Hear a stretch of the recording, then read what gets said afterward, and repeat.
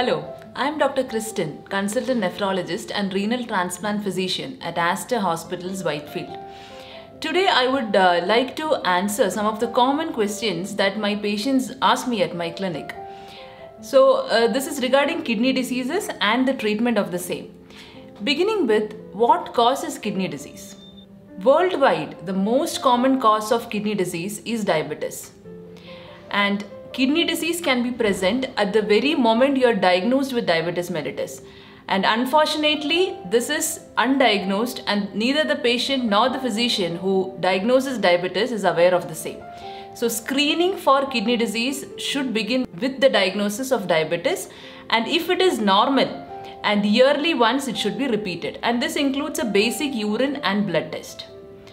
Other causes of kidney disease include condition known as glomerulonephritis, in which there is a tendency of the body to form antibodies against kidney's native structure.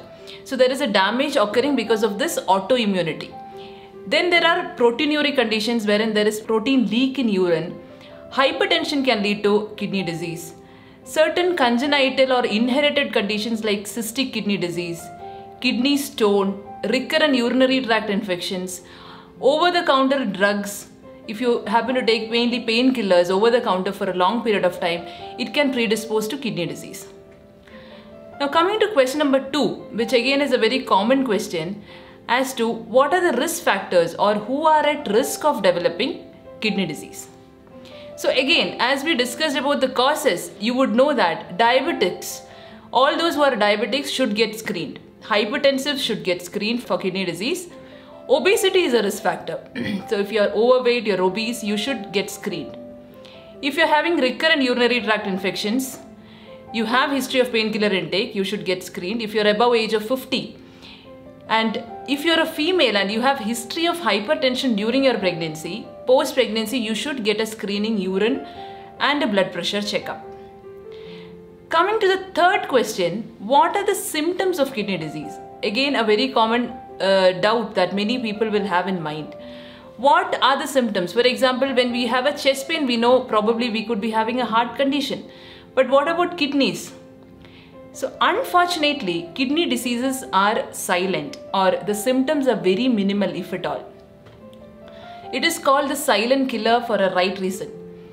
Symptoms, if you ask me, can be as vague as fatigue, loss of appetite, mild swelling in the legs, mild swelling or puffiness around the eyes seen early in the morning, itching in the skin, finding of frothiness in the urine, blood or reddish color in urine.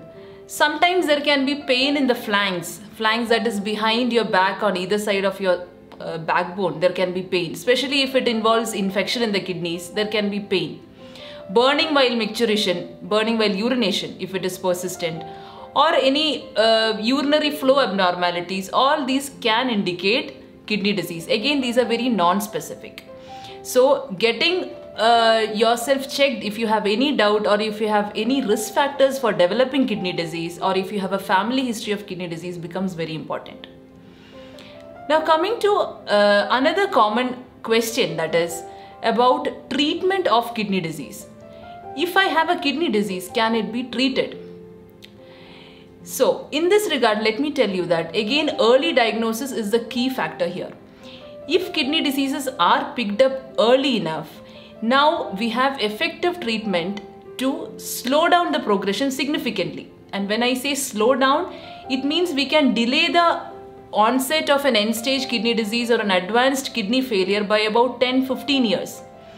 And if we manage to pick up very early, that is in a stage where there is protein leak and still irreversible damage has not happened, we can do something known as a kidney biopsy, wherein we pass a needle through the kidneys to take a small microscopic sample, look it under microscope, try to find out what is the basic disease that is causing kidney problem in you, and we can offer curative, reversible therapies in this situation.